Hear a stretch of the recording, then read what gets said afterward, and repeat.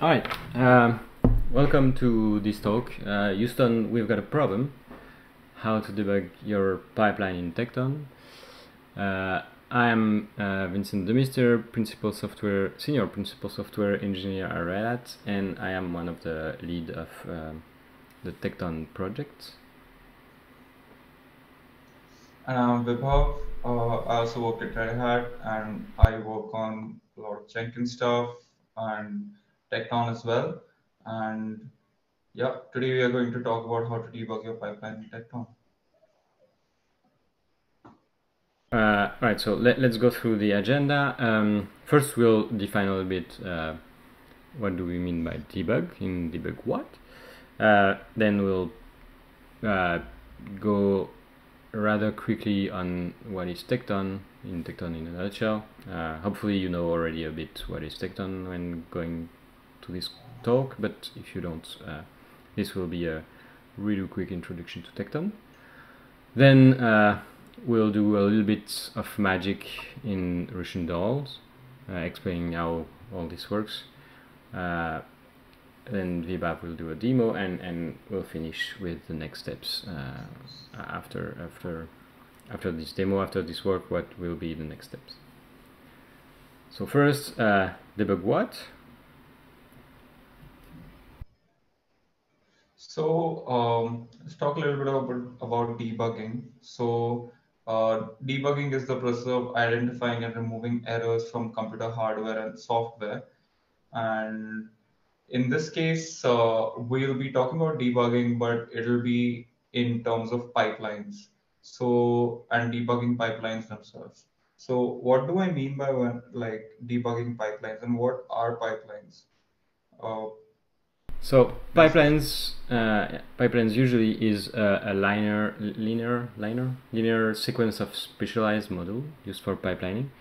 Uh, Basically, this means you do a task or an action, then another action, then another action, and some can be in sequence, some can be in parallel. There's a lot of types of pipeline. There's data pipeline. There's uh, even pipeline. There's a lot of type of pipeline. In our context, in the context of this talk, we're mainly talking about CI/CD pipelines, and in our example, it's more accurately be useful in a continuous integration pipeline. But yeah, we will focus on the CI/CD pipelines, but this could probably apply to other type of pipeline that can be done inside Tekton if we wanted to.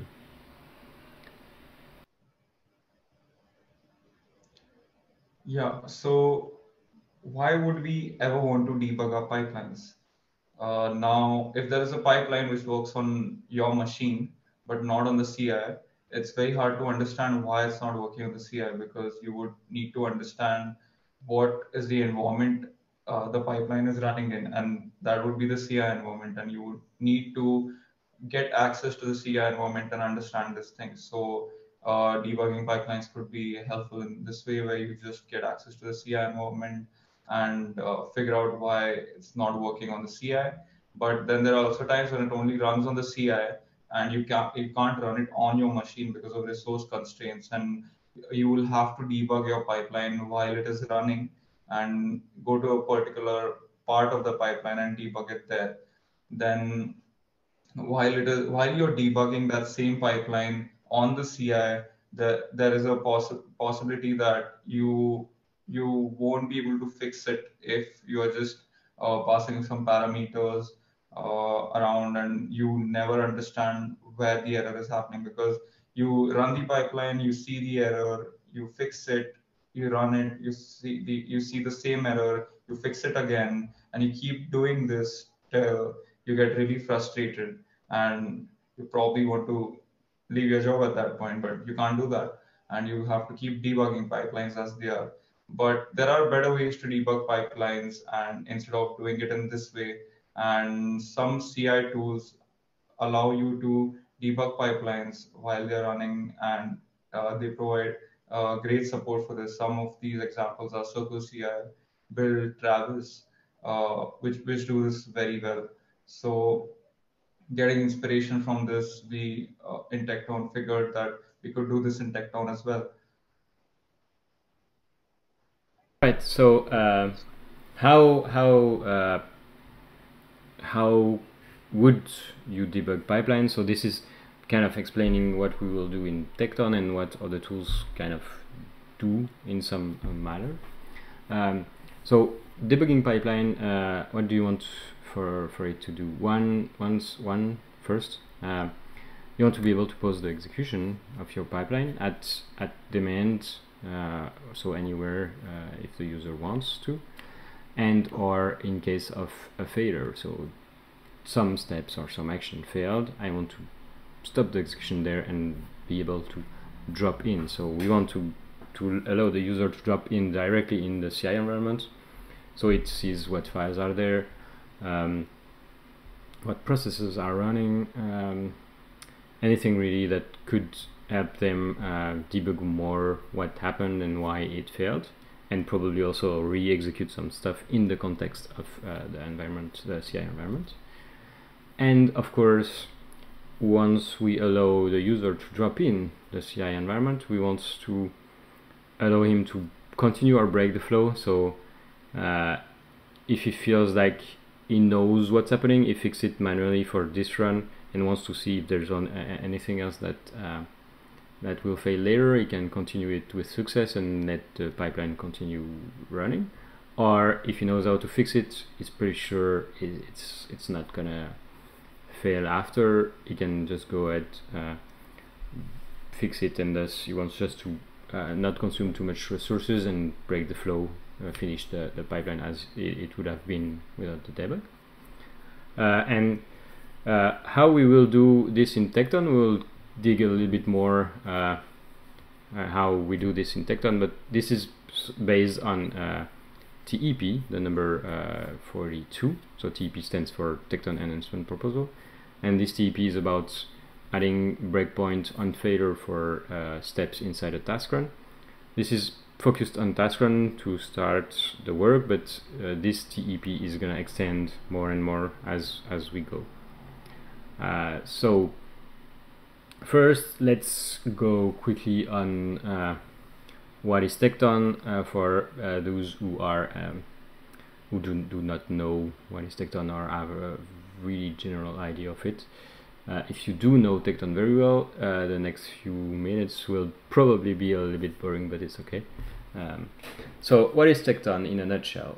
Tekton is an open source project that aims to provide a set of standard and shared and shareable components for building a Kubernetes-style CI/CD system.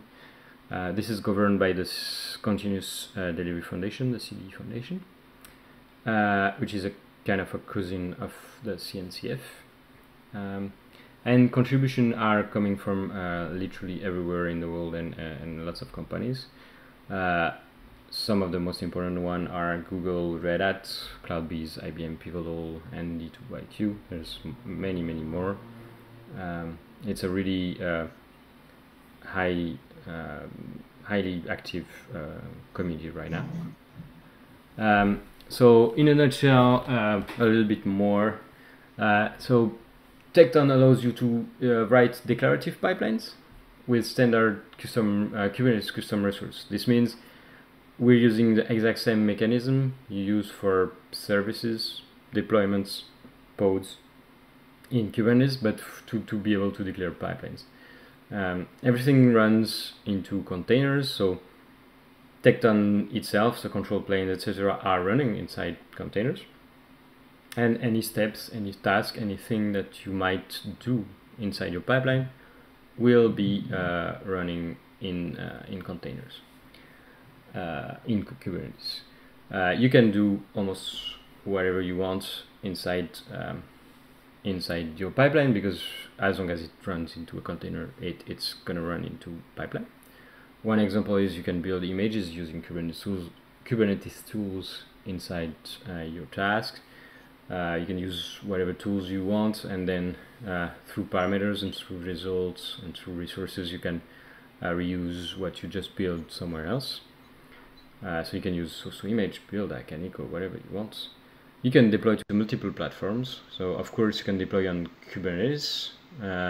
So anything like the Kubernetes pods, deployment services, serverless, etc. But you can literally deploy on anything as long as you have tools inside your containers allowing you to do that. One example that we have upstream is there's some task that allows you to create mini Mac Mini VM. I don't even know if it's a VM or not. Maybe it's a real one. Somewhere in the cloud, deploy something in there, run your tests, get back the results as everything is kind of running into containers. You can do this. And it provides a set, or it aims to provide a set of powerful user interface. Right now we do have a command line tool, an official command line tool, and an official dashboard. The command line tool being TKN. And yeah, let's dig a little bit more into the Tekton concepts now. So there are a few concepts in Tekton that really help to understand how the Tekton pipeline itself works. So these would be step, task, pipeline, task run, and pipeline run. And we couldn't think of these resources in two different kinds. The first one would be the definitions. Second would be the executions. Among the definitions, we've got task and pipeline, where a task is a list of steps that run sequentially in the same pod, and each step is by itself running in a container. And a pipeline is a graph of tasks with inputs and outputs executed in a certain order. And a pipeline, and when we say a graph of tasks, we mean that these pipelines can be made of can be made of different tasks together, and these can be pre-existing tasks, new tasks that you can create right in the pipeline itself, and then you can just basically compose different tasks together to form a pipeline. And this really shows the composability of Tekton itself when it comes to creating pipeline. And to run each of these tasks in pipeline, to have these as reproducible as possible, you can just define these tasks and pipelines once, and then run their equivalent run resources, which are that you have a task run for a task and you have a pipeline run for a pipeline. So if you want to run a task with certain parameters, you would basically create a task with a task run, and when you create this task, then you can give any parameters that you want the task to run with. If there are some other parameters you would want to run the task in the future, you can do that as well. You just have to provide different parameters in that case. And the same is the case with pipeline run. You already have your pipeline with the tasks which can run either in sequence or in parallel. And you just provide a pipeline run in which has all the inputs that are necessary for the pipeline, and then you can just run your pipeline. And in this way, you can just keep testing your tasks and pipelines with different parameters, and you can compose different pipelines with multiple different tasks, and you never have to have to write different pipelines every time, even if you're using the same functionalities you before. So Tekton is in this way like very reproducible and composable, and it makes it easy for the users to just kind of get down and start making pipelines easily if you have a certain set of tasks. And a lot of these tasks are present in the task catalog, so the user can just start building their own pipelines. Okay, so let's look at um, what a pipeline looks like here. So you can see that there's a pipeline, and then there are four tasks over here. And the first task is running the first three steps, and each of these steps runs in a container of itself. Then the output is being passed to the next two tasks, which are running in parallel. And the second task, which is there, is sending its output as an input for the last task, which is there. And you can see that the first task is running by itself, the second two in parallel, and third one by itself. And this is just a definition of the pipeline and the task that it references or has defined in the pipeline itself. So to run this pipeline, actually, you have to provide a pipeline run, and which sees that there's an execution of the pipeline, which creates task runs in itself to create each of these tasks, task runs and execute them. And before there were pipeline resources, and currently they are being deprecated, and uh, they are replaced with uh, inputs, other kind of inputs such as workspaces and parameters. Workspaces are basically places where uh, resources can be shared or data can be shared through volumes, and inputs can be given via parameters also. And these two concepts replace pipeline resources completely. Um, let's look at let's now look at like what a task run actually looks like, because in this demo and in this scenario we are going to focus on how to debug a task, and in the future we should be also able to debug a pipeline run, but for now we'll only focus on a task. So let's talk about what a task actually looks like. Okay, so here in the task, we've got a spec and there are steps which we can define in the task. And we are going to focus on this task, not this task in particular, but we're going to focus on tasks and task runs and trying to debug them. So in the future, we should also be able to debug pipelines, pipeline runs. Uh, so for now, we are going to look at this task and create a task run from this task, and I'm going to try and debug it. So let's actually understand what debugging looks like and how we've gone ahead and implemented it. For that, we look at something called the Russian doll entry point hack. And Vincent, you'd like to go ahead with it? Yeah, so let's dig a little bit about the Russian doll debug. So we use Russian doll as a reference, mainly in reference to the talk that Christy Wilson and Jason Hall from Google did in 2019 in KubeCon, where they described a little bit what Tekton was doing,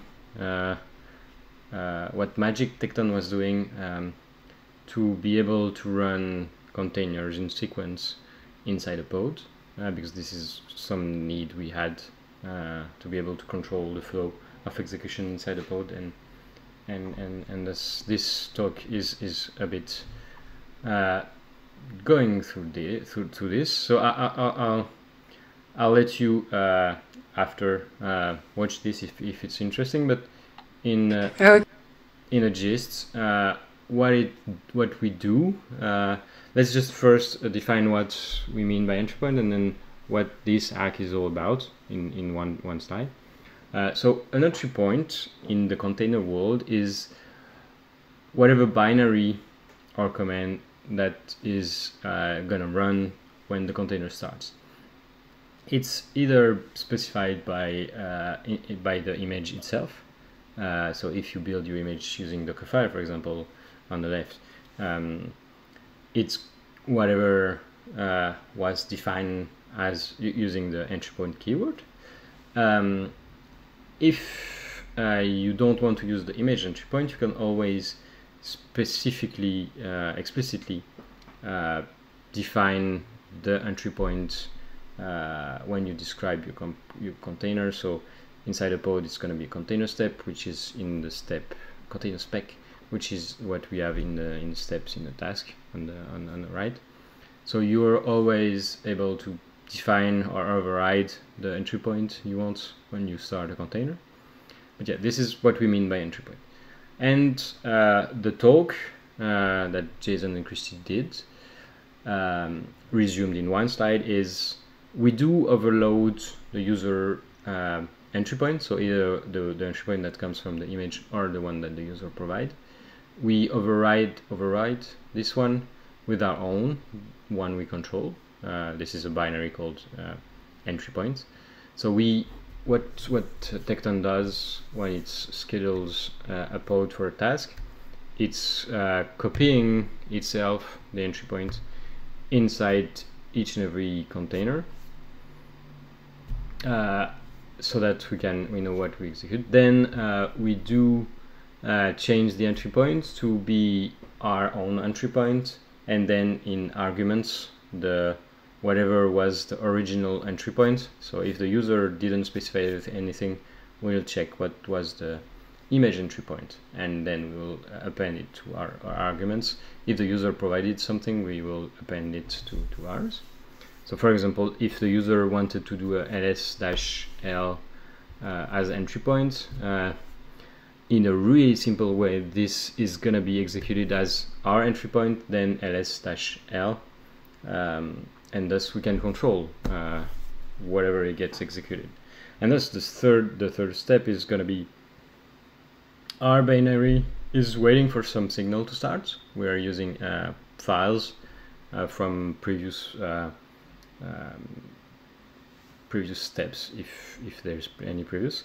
And then if we got the signal, we just run the initial command that the user provided. And then when it's done, we can gather the result, so gather if it failed or not, which exit point it was, and signal the next step. So in the natural normal flow, if the command failed, we will write that it's an error, and the next step entry point will know that the previous step failed and skip and so on for all the other steps. So this is how the entry point works. If you're interested in digging more, I'll let you watch the talk after. But for our debugging purpose, we needed to enhance this, and this is where the debug breakpoint story happens. So, as Vincent, you said, like to actually start debugging and providing the feature for debug, what we've had to kind of expand this entry point hack and a little bit flip it over its head and use this hack to actually control the life cycle of the steps itself, so that when a step is executing and it fails, the step should stop at the failure and not stop the execution of the uh, task run itself.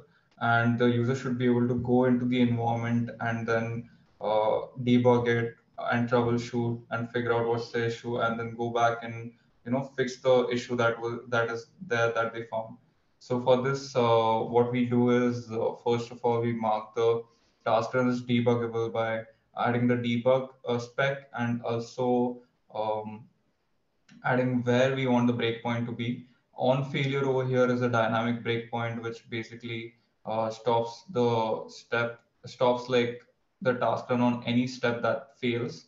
So how many of the steps fail, the step would be paused at that point, and the user can basically gain access to the environment of the step at that point.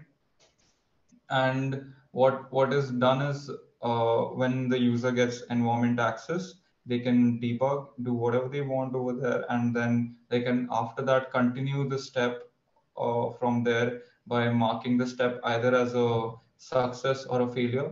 So to continue and break the breakpoint and mark the step as the failure, we provide scripts which help to do all these things. So we provide a debug continue script, which basically marks the step as a success and then breaks the breakpoint. And the user can also mark the step as a failure by using the debug fail continue script. And the step would be marked as a failure. And in the end, the task run would also be marked as a failure. So when this execution is complete, the user can basically go ahead and kind of get an idea of what exactly failed, so that they can go back to the task run and fix it over there. So yeah, now we'll actually look at how to do this in uh, in an actual demo, and let's go ahead with it. Okay, so we are running Minikube and with Tekton installed, and you can see that there is a Tekton controller and webhook pods over here. And what we are going to do is we are going to run a task run which contains a task spec, so we don't have to create a different task. And this is going to have a task which is going to write a file and then start it and then read the file. And let's see how that goes. So this, and somewhere along the way the task is going to fail, and we'll probably figure out by the end like how we can debug and fix the task. So let's go. I'm going to go ahead and create this task which is called step script bash. uh, and then you can see here that the task run has been created, called step script and a generated name, and it's in pending mode because the pod is initializing. Task run pod is initializing, and over here we should be able to see the task run logs which come up. So we'll just wait for a sec till that comes right up. Okay, so you can see the task run is running, and but you can see in the logs also that we've gotten an error in the stat step, which says that cannot start shared data new write, no such file or directory. So I don't know what's going on here. Let's go back and check in the task run itself, like what happened. Considering like we are on failure right now, we can see this debug steps saying that skipping writing to the post file is related to debug. And what we'll do is we will get into this pod and go to the step start container, which is basically step dash step name. That is the container name format for this. So this is the step that we are going into. We're going to see like what is going on. So we are using the Ubuntu uh, image here. So there is the bash shell. So we are able to use it. So we are in the bash shell in the container right now. And what we are going to do is we are going to check cannot start share data new write. So we're going to check if new write is there or not, just in case. So there is no such file or directory. Let's just go ahead and share data if we can figure this out. So we are in shared data. Oh, it seems like there is data in the shared data. I'm going to read it. Okay, there is awesomeness inside. Now what we're going to do is we're going to uh, okay, now we know that the data is in data file and not in new write file. So we are going to go to the task run and I'm going to try and debug it. So the task run that we ran was this step script bash.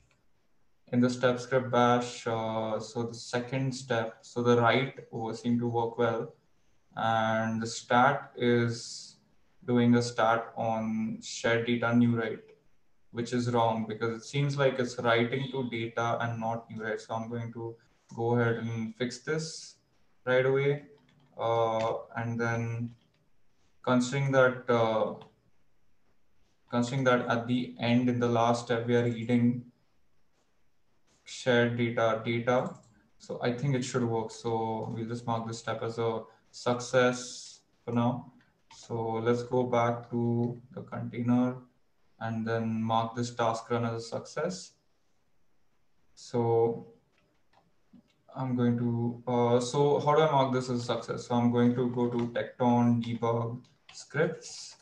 And in the scripts we have, so these are the debug scripts which come along with the debug spec, and the user can use to either mark the step as a success or as a failure and close the breakpoint at the same time.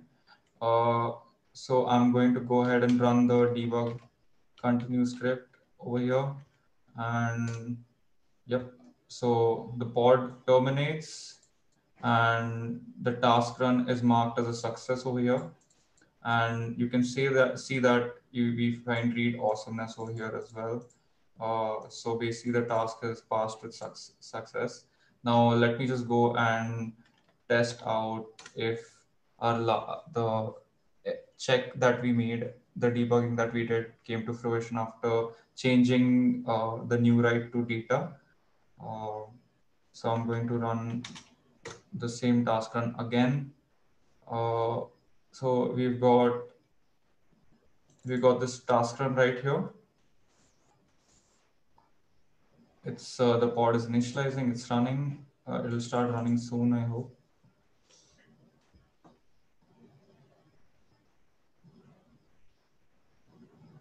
Right. So as we saw, and as we are seeing it right now, we were able to quickly get in the container and see what was inside, and it helped us see that we were looking at the wrong file. So yeah, this was pretty useful. Vibhav right now decided to mark the step as the step in the task as a success, because we knew the next step would succeed. But we could have done the opposite, like doing marking it as fail and just have a new one. I don't know if you want to demo that. Let's actually see how that works. So how marking a failure works, and if it actually marks the task as a failure. So I'm going to go ahead and start again the wrong file, and then we'll try to run this again. And let's mark this as a failure and see how it goes. So I'm going to create this again, and this one, as we know, it should fail on the second step. So let's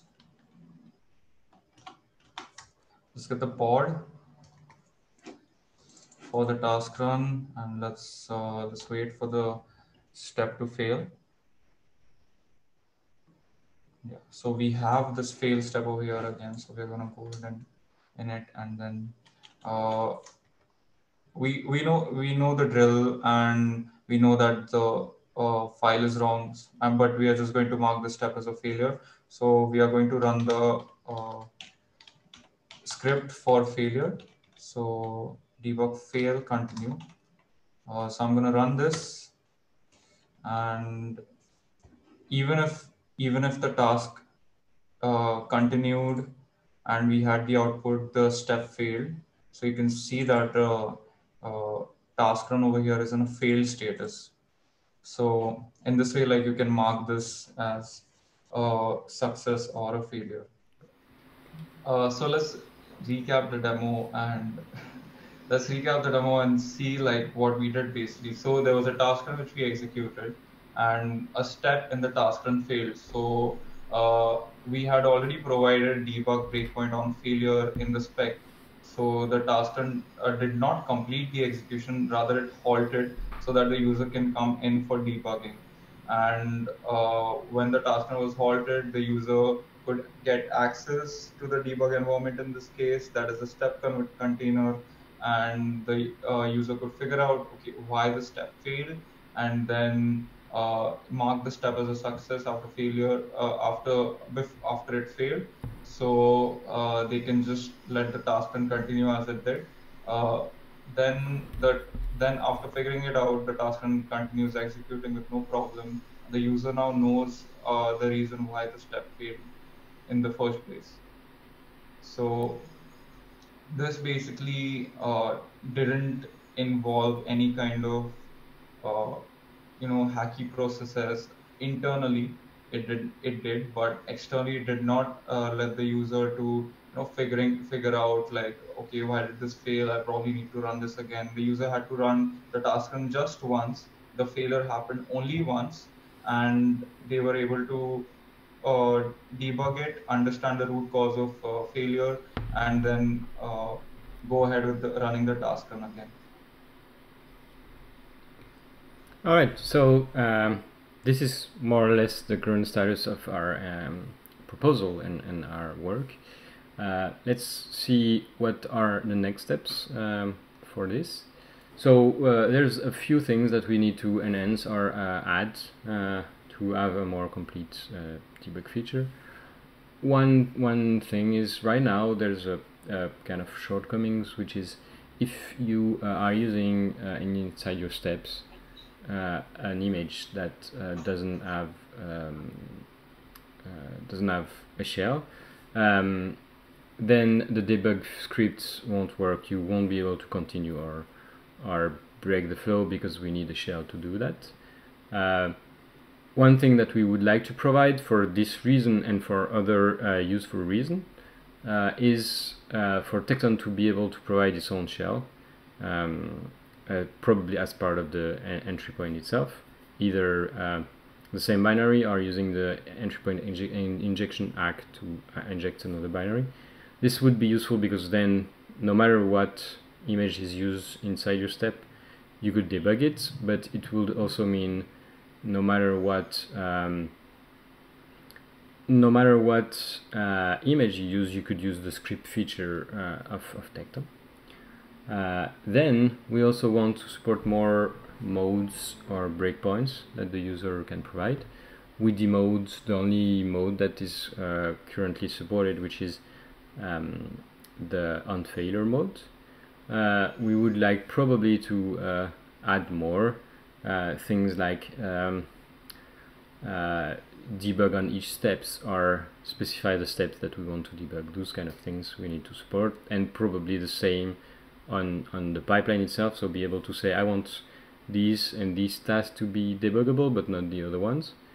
In addition, we would like probably to go forward. We kind of are waiting for feedback of the community, but we are thinking of in the future being able to actually do the software debug of a process running in the CI directly from your IDE. So the flow would be something like I do run my pipeline.